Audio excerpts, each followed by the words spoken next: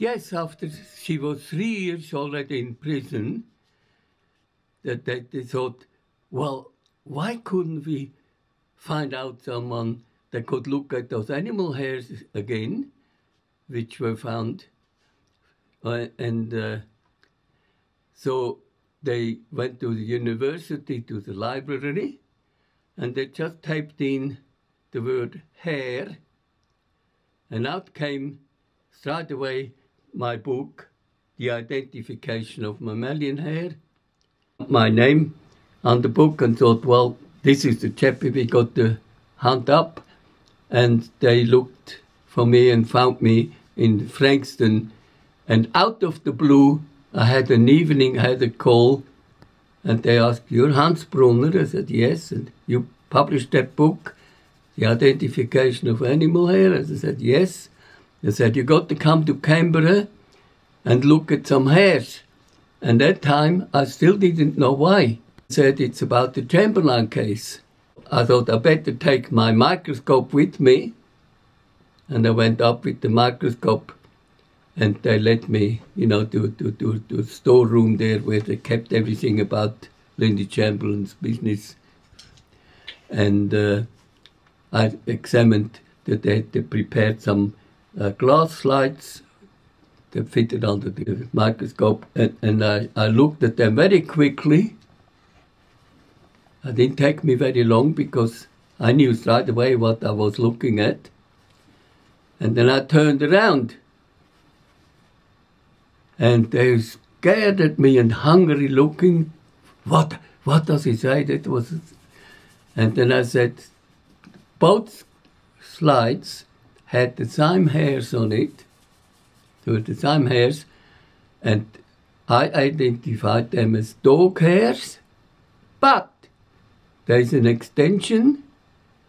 Fortunately, I had all those pictures, micro pictures in my book, and I knew straight away, there was just a perfect match with those hairs, with dingo hairs, and I told them that.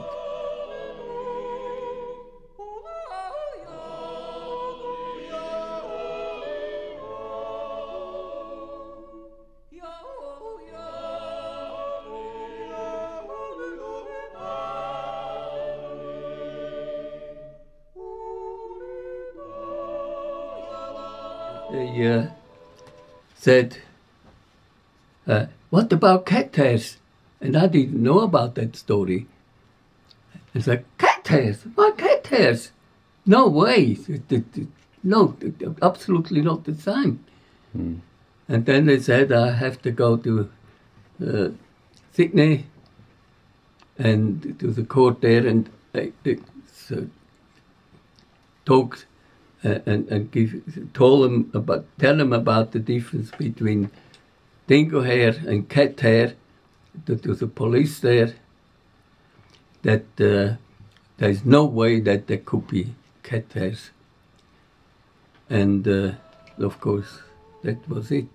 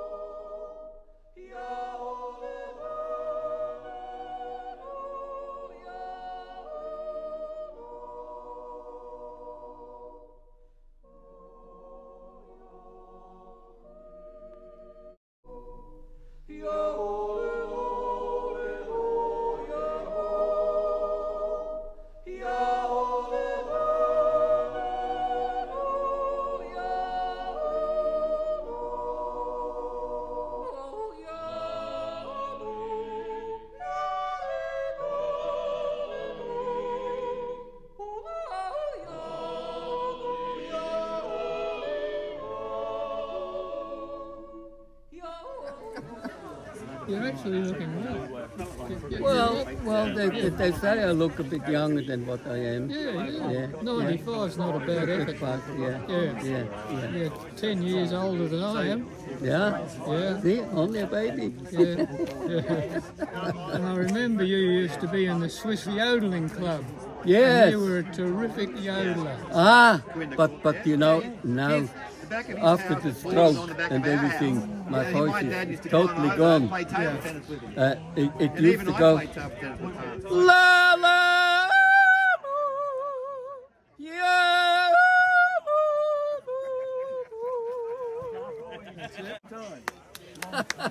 I yodeled for you when we were driving together sometimes to put the cassette on in the car so we yodeled. That's right.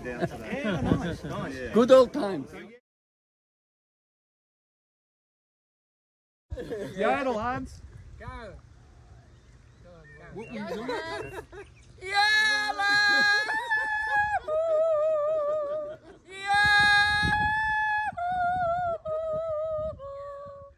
come the guys.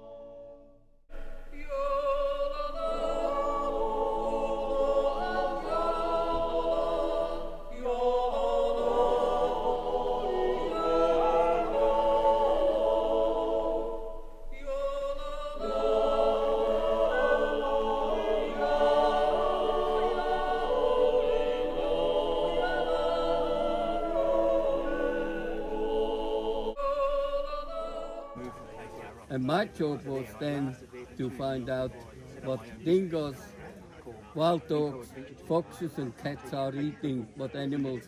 And that's where I started actually identifying animal hairs. The dingoes at Keith Turnbull Research Institute, they used to howl at night time. Yeah. Remember that? Everybody in the neighborhood knows that they're there. That's right. Yeah, and they yodeled. They've learned it from me with yodeling. You know, if we were good partners with yodeling. Fair enough.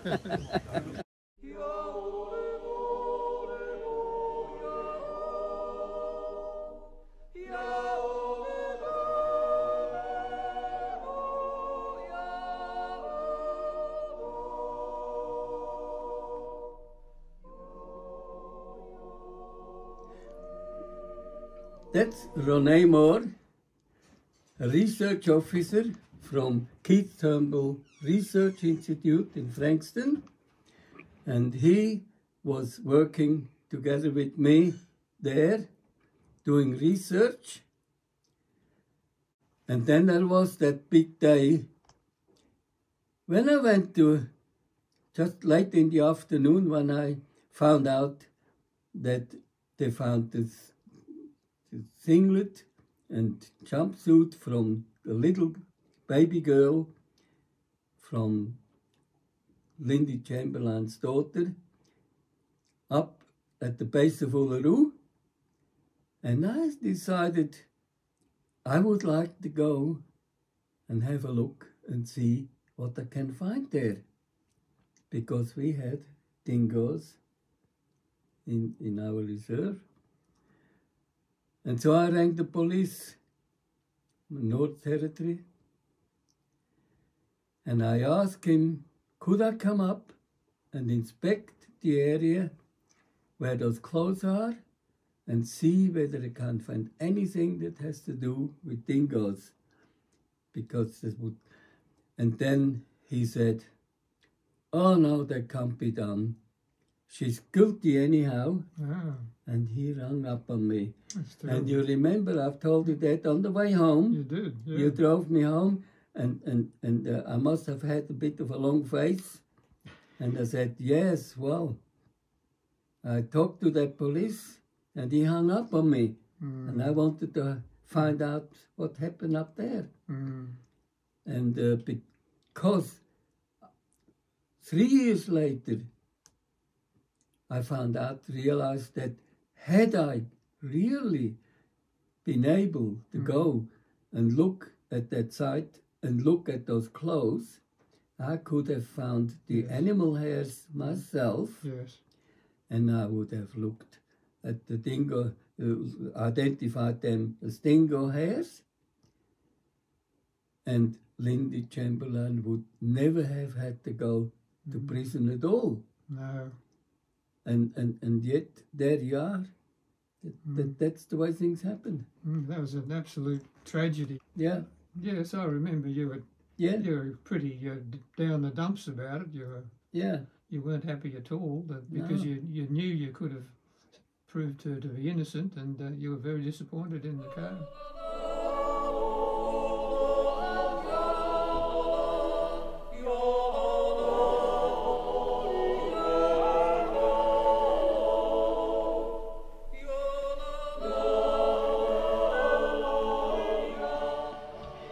Well, it was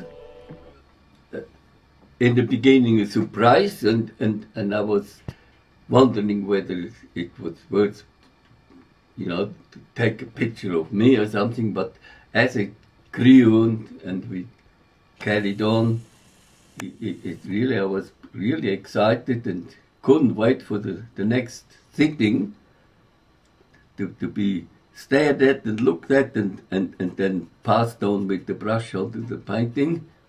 And as it grew, as it went along, and I really thought this is something that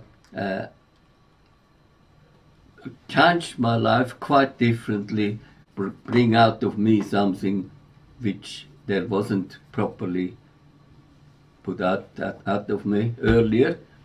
The future lies in my painting. I might be gone, but the painting still goes on. And the story will be told. Sometimes I've been hidden away with my involvement with the Chamberlain case. This picture is going to tell a story of 1,000 words, sort of thing. What I've been doing, and it'll be some history. It'll be some history because that will always refer to that what happened.